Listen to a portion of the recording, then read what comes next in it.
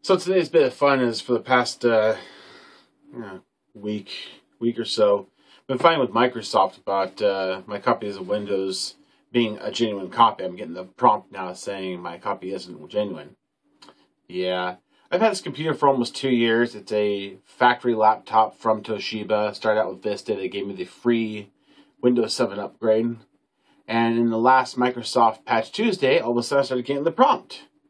I've had multiple calls with Microsoft. I've had them remotely logging into my desktop to monkey around and try things. I tried putting a new key in. Nothing seemed to work. On the bright side, they finally got a hold of me again. And the senior tech that was talking to me decided that since they've done everything they can do and it's not working right, ultimately I'm going to have to reinstall Windows, it looks like. However, on the plus side, because it'd be a raving pain in the ass since I would have to go through the Toshiba recovery to go back to Vista and then go back up to Windows 7 since all they give you is an upgrade disk.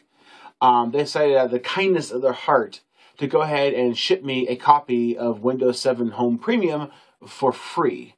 So in about 7 to 10 days, I'll have a new copy and I can go through the process of backing everything up and reloading everything. It's not ideal.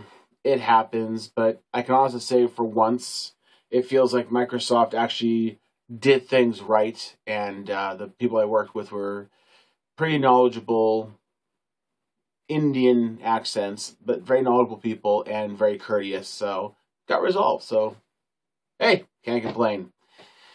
See you later.